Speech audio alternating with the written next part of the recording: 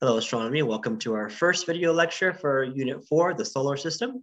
So we're going to have 3 videos for this unit. The first video is going to be on the inner planets, the second video on the outer planets, and the third video on other objects in the solar system. So let's begin with this image. So this image is a scale diagram of the solar system in terms of the size. Obviously, the distances are not even attempting to be accurate here, but you can see that the sun is over 99% of the mass of the solar system is contained in the sun, I should say.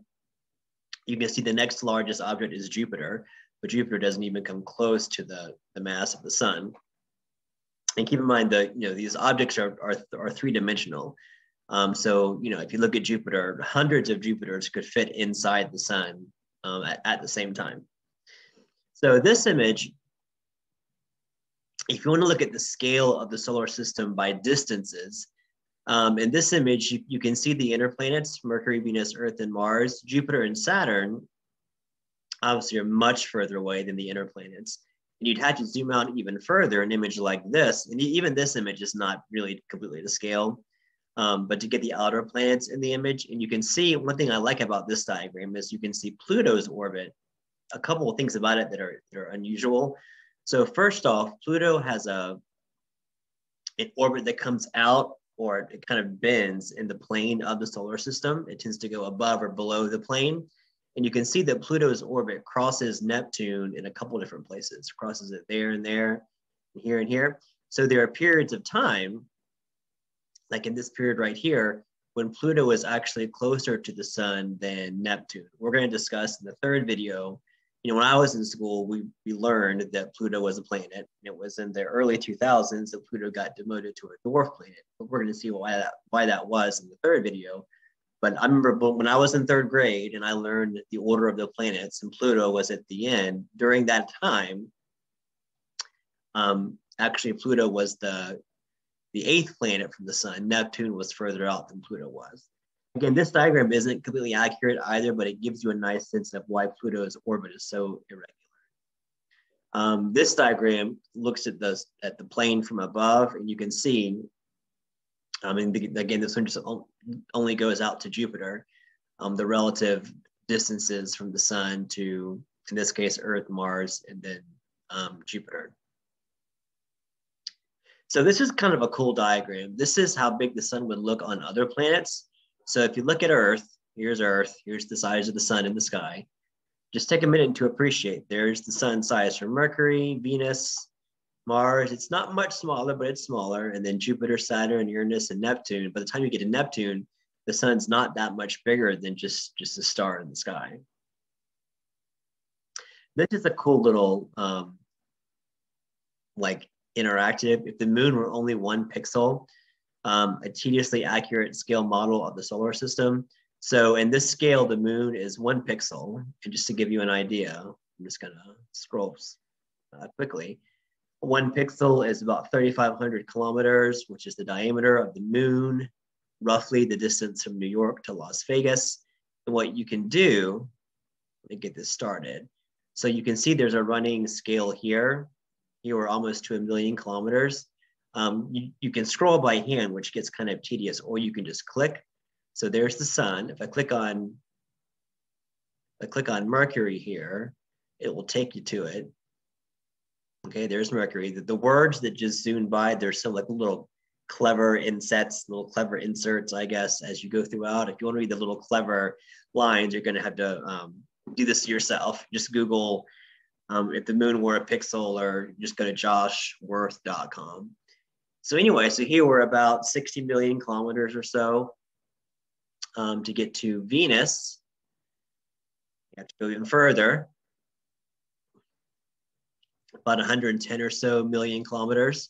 Obviously, next we're going to get to Earth and the moon, I should say. About 151 million. Of course, it depends where you are in the orbit. It's a precise distance, but about 151 million kilometers. Now we need to get to Mars, pretty far out, about 230 million kilometers. All right, now we're going to get to Jupiter, which is way further out, Jupiter and the 4 Galilean moons, 780 million kilometers, give or take. Saturn, oh boy, Saturn's about 1.4 billion kilometers. Saturn is its biggest moon, Titan. Then we're going to get to Uranus. All right, close to 3 billion kilometers. And then Neptune, oh gosh, about 4.5 billion kilometers. And then lastly, this one does include Pluto. Upwards of 6 billion. Pluto, we still love you because you might not be a planet, but Pluto hasn't changed. We just changed how we classify it. Might as well stop now. We will need to scroll through 6,771 more maps like this before we see anything else. Yeah, that's just kind of a cool little and interactive. Okay, so at this point, we're going to go through the, there are 4 inner planets. We're not really going to go through Earth because everything else you've ever learned in any other class in school was technically about the Earth in some way, at least it occurred on Earth. So let me just preface this by saying, in the video, we're not doing an exhaustive deep dive at each planet. The readings that I assign through Unit 4 are more designed to get into all the nitty-gritty details. We're just going to hit the highlights of the planets, talk about some key facts, and show some pretty pictures. So Mercury is the first planet. It is named after the messenger god, right? The god with the winged shoes. Mercury is the fastest planet because it orbits, it doesn't orbit the sun because it's the first planet quicker than any other planet. It's only a couple months to do one orbit. And when you can see Mercury in the sky, it's always near the sun, which makes sense because it's an inner planet, just like Venus. You can see Mercury is heavily cratered. So the fact that a planet's heavily cratered tells me 2 things. First, it tells me that the planet doesn't have much of an atmosphere to burn up objects that might impact it, like the Earth does. Mercury has a very, very, very thin atmosphere, not much to it at all, largely because, well, really 2 reasons. Mercury is so small, it's not much bigger than our moon, but Mercury's gravity doesn't have much of a pull on an atmosphere. The atmosphere would just escape into space. And Mercury being so close to the sun's solar winds, which we'll talk about in Unit 5, tend to sort of blow off in the atmosphere that Mercury ever could possibly hang on to. So, okay, so quick aside. So the Mariner probes were a series of probes in the 60s and 70s launched by NASA. There were 10 of them, I believe. The Mariner probes, NASA's doing this at the same time they're doing the space race, were a series of probes designed to go to either Venus. Some went to Mars. Mariner 10 actually went to Venus and Mercury. It was the first probe to visit more than one planet. And it did the whole slingshot thing, went to Venus, then built up speed and did this little trajectory change to go to Mercury. Some of the Mariner probes failed. Mariner 1, for instance, there was an error in the liftoff of the rocket, and the probe had to be remotely destroyed, or the rocket was remotely destroyed. A few of them failed, but some went to Venus, and then Mercury. I think one of them did that, and then some went to Mars. So this is a picture of Mercury from, I think it's Mariner 10. You can see heavily cratered, not much different looking than our moon. And actually, like in this picture, this is a size comparison of Mercury and the Earth, and Mercury is not much bigger than our moon. There are moons of Jupiter, at least Ganymede is actually bigger than Mercury. So, Mercury could easily be a moon of another planet, but because it orbits the sun by itself, it is a planet. I should also note that Mercury doesn't have any moons of its own. The first planet to have a moon of its own would be Earth. So the Messenger probe was sent more recently. It was sent in the 2000s. The Messenger probe did a much, the Mariner probes were like flyby missions. Messenger probe spent more time at Mercury. It gave us very good maps. And it gave us some cool, of course, this is like a color enhanced image, cool images of Mercury. Here's some, looks like radar telemetry. Of course, the colors are enhanced. In this case, I guess to show altitude. Here you can see what they've done here is enhance some of the colors to show the different types of rocks that are on Mercury. And you can see the probe eventually crashed into Mercury's surface. Okay, so that's all we're going to say about Mercury. So Venus. Venus is, of course, the second planet from the sun. This is a real color image taken by Mariner 10. So Venus is the only planet named for a goddess, the goddess of beauty. So obviously, the ancient Greeks, knew Mercury. They knew through Saturn.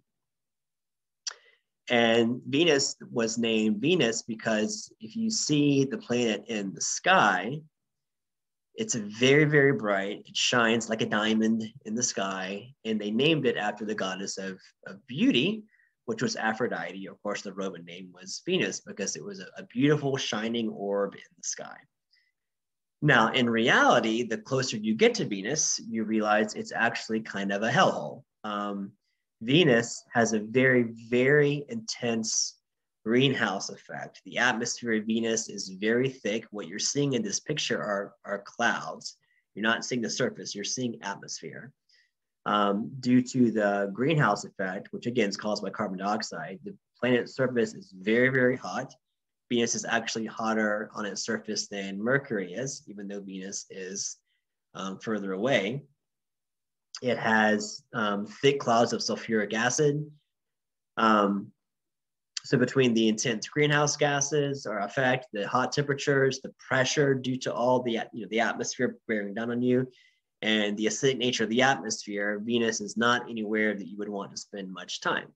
We talk a lot about mankind once or eventually maybe going to Mars. No one talks about going to Venus because it is hell. Sometimes Venus is called Earth's sister planet just because it's not that much smaller than Earth. In terms of size, Venus and Earth are much closer. Earth is a little bit bigger than, say, Earth and Mars. So this is a picture showing a size comparison. This is showing the surface of Venus using different radar techniques.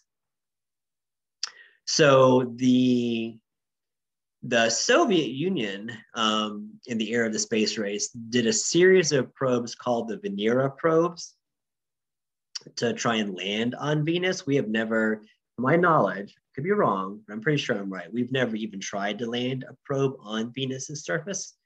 The Venera probes, if you have time, Google them, Venera, many of them failed. Because again, landing on Venus due to the thick clouds, the temperatures, the pressure, the sulfuric acid. This is a picture from the actual surface of Venus. This is a Venera probe that successfully landed. Any kind of electronics is not going to last very long on Venus due to, again, the conditions. But this Venera probe was able to send back pictures from the surface of Venus. Again, this is a Soviet probe. It's also worth just knowing, it just popped in my head, that these probes were called the Venera. It was called the Venera series of probes. There were several of them. It's the same root as the word venereal disease, which is an STD, which, I guess to the ancients, Venus, venereal, Aphrodite, goddess of love, beauty, somehow they related all those things together. You can probably connect those dots together yourself. Another image of Venus. So if you look at Venus through a telescope, it might not look quite this good, but you can see Venus very clearly through. Of course, with the naked eye, you can see it too. But you can also see that Venus goes through phases with just a simple backyard telescope. This is a cool picture. This is a transit of the sun by Venus. Obviously, this is multiple exposures put together, but you can see sort of like a Venetian eclipse in a way, or actually it's more like a solar eclipse due to Venus. But you can get very, very accurate measurements on how quickly Venus is orbiting and its size by looking at Venus when it transits the surface of the sun. All right, so again, we're skipping Earth because we've discussed, everything you've ever learned in school had to do with the Earth. So Mars gets a lot of attention, obviously, in the rovers we send and in pop culture. You can see in this picture, Mars has ice caps on its poles. The iron oxide on the surface gives it this sort of reddish tinge. If you see Mars in the sky, if you're looking straight at Mars and you know which one is Mars, you can totally tell that it's red. So Mars has been the recipient of the most probes of any planet, not just NASA, other China, the European Space Agency, lots of Russia, lots of people send robotics to Mars, either probes or rovers or landers that have landed on Mars. In terms of a size comparison, again, Mars isn't, it's bigger than the moon, but it's not that much bigger than the moon. The reason we care about Mars so much or have so much interest is it's obviously close. You can get there in just a handful of months. And its atmosphere is very, very thin. It has a very thin atmosphere of carbon dioxide, like Venus, but Venus has a thick atmosphere of CO2. Mars is very, very thin. But the gravity is not that much less than Earth. And in terms of the temperatures, it gets very, very cold, but it can be, in the warmest, it can be like 70 degrees Fahrenheit. So in terms of the temperatures, it's way more doable to send robotics or potentially people, as long as you're in an isolated settlement or a spacesuit, than it would be for Mars, or for Venus, I should say. So we've probably discussed this a little bit before. So in the 90s, 96 or 97, I think it was 96, this was a rover that we sent to Mars. In the movie The Martian, well, it was a book first. The book is better, which became a movie later with Matt Damon. He finds the Pathfinder rover in the book or the movie. And this was a rover, again, it landed, I think 96, it might be 97. I was a junior in high school, I believe. And it landed with these airbags, where the airbags inflated and bounced around, and finally it stopped and the rover drove out. But what's cool about Pathfinder was Pathfinder would send back these panoramic images. This is showing kind of like one of them. And I gotta be honest, like they were just mesmerizing. Like you'd have magazines where you would have the whole, like the pull out spread, like in Time or National Geographic, and in the atmosphere of Mars or the surface of Mars looks like you could just be in the desert. You can see clouds, you can see like little tornadoes, you can see wind-shaped dunes. It looks like you could be on Earth. You could download these images and like click and scroll like you were there, which is just the coolest thing ever. That was the Pathfinder mission. So since then, we have sent many rovers to Mars. This is the Curiosity rover, which landed, I believe, in 2012. The Curiosity rover, so the previous rovers were interesting. They had instruments, but it was the images that got the most attention. The Curiosity rover, more recently the Perseverance rover, which the Perseverance rover launched in 2020, landed in, I believe, February of 2021. Is these rovers are like little laboratories. They can drill. This is Curiosity taking a selfie. They can drill. They have a little laser thing to sample the soil or the rocks. What's cool about this picture is, like here you see like a windswept dune, but these rocks here look like they could be the bottom of a riverbed. All of our Martian studies have shown us that Mars used to have liquid water, like shallow lakes. And parts of Mars were actually underwater. So I'm sure in class we've discussed my friend Mohawk guy, Bobek Ferdowsi, or Ferdowsi, I should say. We've discussed this. When the Curiosity rover landed, he was the guy with the colored mohawk and the star shaded into his head. I want to briefly show a TED Talk. So if I've shown you this before, just skip the next 6 minutes of this video. This is the TED Talk he gave about how the Curiosity rover landed, because it didn't land with the airbags. It used a different system. And the more recent Perseverance rover landed with the same system. But let's watch this. Again, if you've seen this already, just skip ahead the next 6.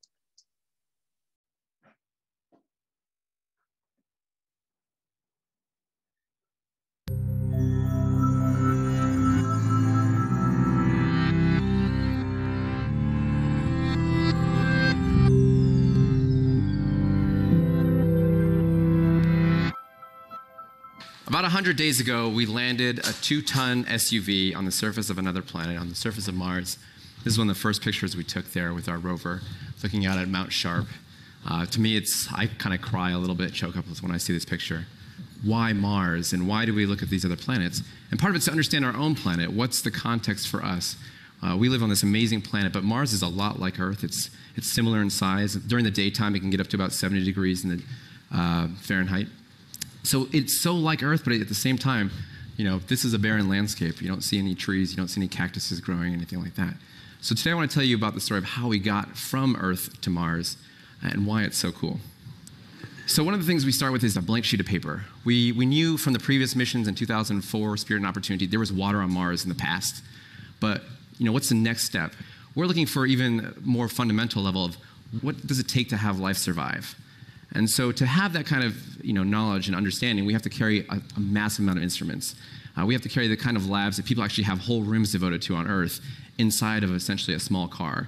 And what we did was we shrunk it all down to something that weighs about as much as I do, and then put it inside of this rover that weighs as much as your car does. And that rover is now on the surface of Mars.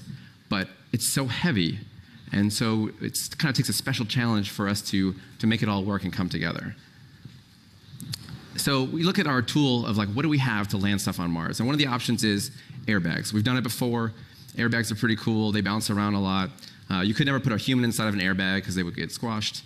But the problem with airbags is the airbags that you see here, which landed the smaller rover, it's like 400 pounds, the entire rover, were about the size of this room. So you can imagine the size of airbags we would take to land a 2-ton rover on Mars.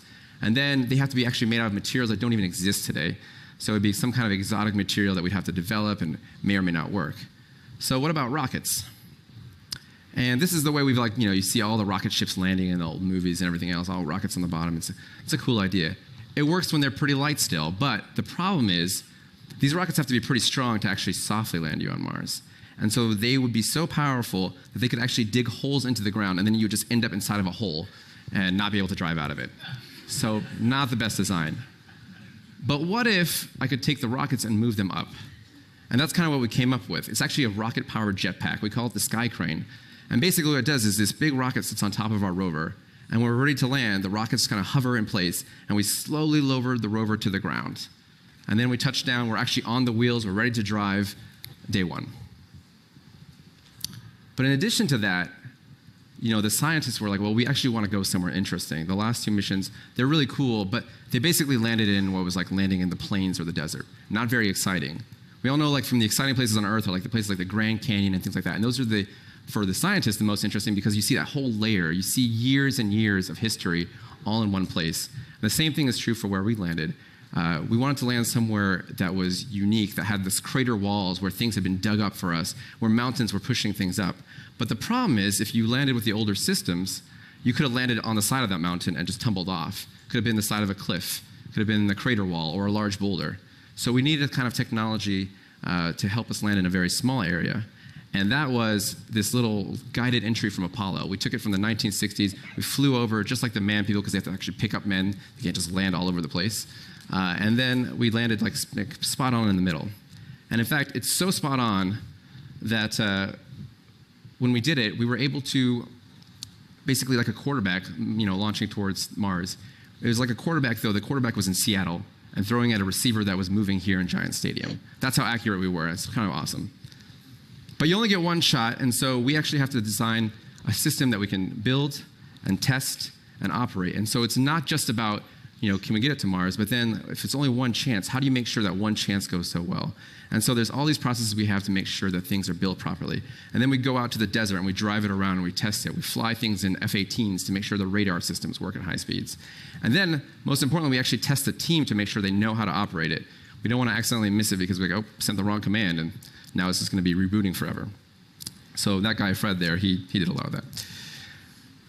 And then we launched it on this rocket to Mars. And the entire thing, we landed 2,000 pounds on Mars, but the entire thing actually was about 10,000 pounds when we lifted off from Earth. All the fuel and the solar arrays and everything else that we needed. And again, we're so accurate that we landed in this little pinpoint on Mars. And in the meantime, though, we had to design a landing system that worked. And I told you about the actual physics of it. But here's the catch. Mars is about 14 minutes away from Earth from light speed, which means that if I tried to control it with a joystick, I would be always controlling to 14 minutes in advance, so it wouldn't work. So we had to give it all the smarts and all the knowledge that it needed in order to make it happen. And so what we did was we built in all these smarts and algorithms and everything, and we told it, here's what you're going to have to do. And it goes from basically the speed, 5 times the speed of a speeding bullet to about a baby's crawl, all within about 7 minutes, which is called the 7 minutes of terror, because I was about to throw up. But today we're on the surface of Mars, and this was one of the panoramas that we took a couple days after we landed. And I think it's amazing to me because you look at this and you can see the Grand Canyon, you can see your own planet, you can imagine walking on the surface. And so what we're going to do and what we're continuing to do is to understand what makes Mars so special and what makes Earth even more special that we're all here together today. And so we'll see where curiosity takes us, not just our rover, but our sense of exploration. Thank you. So this is a picture that shows a spot where Curiosity drilled a hole into the soil. You can see the dust. And the rover has instrumentation on it where it can analyze what's in the sample. And Curiosity has shown that there are minerals on the surface of Mars that are formed when they're underwater. And here you can see in this picture, like these look like sort of rocks that would be at the bottom of like a riverbed. You see little pebbles that have been rounded by flowing water. Here you can see the rock's been eroded to a nice flat thin sheet. You can almost picture water going down that little seam right there. But Curiosity has shown us that at some point in history, Mars was covered at least partially by water, sort of like a flat lake, flat lakes that cover the surface of Mars. Okay, so I want to end with this one very brief video from the Curiosity rover. So we're going to show this and then we'll call it a video. This is the largest and highest resolution panorama the Curiosity rover has ever taken. It's made up of almost 1,200 individual images taken over 4 days. The rover's body is too close for the Mastcam's telephoto lens, but we were able to capture the rover using the other Mastcam lens. The higher resolution version is nearly 1.8 billion pixels. What I love about this panorama is that we can zoom way in and see details far in the distance. When you start to do that, you can see the rim of the crater we're inside of all the way to the north. Here's an impressive sight. 20 miles away is Slang Post Crater, just inside Gale Crater's rim. End to end, Slang Post is 3 miles wide. Something huge must have struck here. Whenever I start to think that Mars looks familiar, sites like this dramatic impact crater remind me that we're looking at a different planet. Curiosity is exploring a clay-bearing region on the side of a mountain. This ancient landscape was the site of lakes and streams billions of years ago.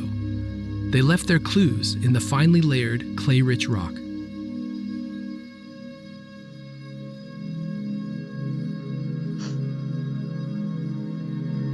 This crumbling cliff is the edge of the Green Hue Pediment. It's a vast sheet of rock draped over the side of a mountain. It must have formed after the lakes disappeared and the mountain took its present shape. Did it once extend even farther out? Curiosity looks a bit like an abstract painting here. That's because this is a 360-degree perspective. The image is warped, like looking through a fisheye lens. You can make out some amazing details on the rover itself. This is the shadow of Curiosity's mast. Here's RAD, an instrument that detects radiation from the sun and space. Thanks to RAD, we have a better idea of how to protect future astronauts on Mars. Why are there severed tubes and wires on the rover? These tubes were part of the fluid cooling system that circulated throughout the spacecraft that flew the rover to Mars. These wires were like an umbilical cord for data. They were cut during landing. In spite of all the dust, our sundial still tells us to explore. Trailing behind the rover, you can see our tracks, including where we climbed up a hill. Even after 7 years on Mars, Curiosity is not done making tracks yet. Panoramas like this are like a window to another world. Explore it yourself in a 360 video. Look for the link in the description.